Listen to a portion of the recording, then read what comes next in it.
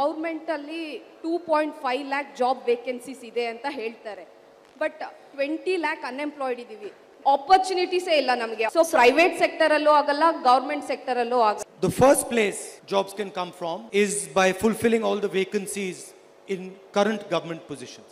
A large number of jobs can come from the healthcare and the education sector. The Congress government is going to spend much more money in public health, public education and nutrition.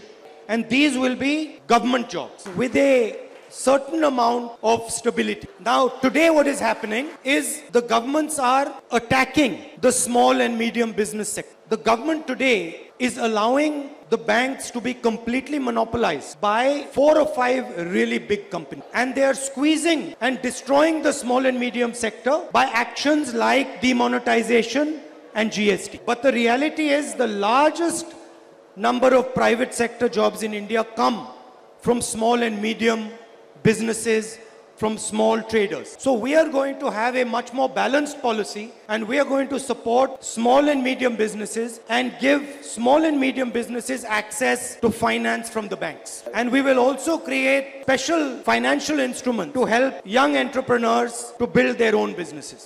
And of course, as I'm speaking in Karnataka, it goes without saying, we would also look at outsourcing and IT and connecting India with the rest of the world and creating more of those type of jobs here.